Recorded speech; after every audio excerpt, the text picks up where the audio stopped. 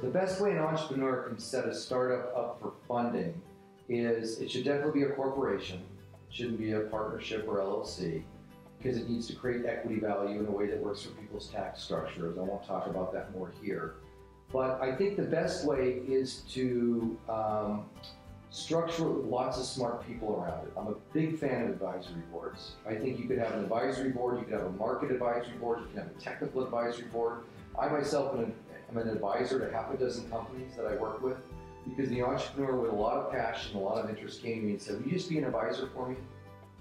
And I don't necessarily have equity in all of those. A lot of times I just do it because I really like the person and I'm going to start a business. So when you think about structuring your company for funding, one of the best things you could do is surround it. I think there's lots of great ways to surround it. Surround it with people who have experience in growth companies and successful companies, and growth products and successful products.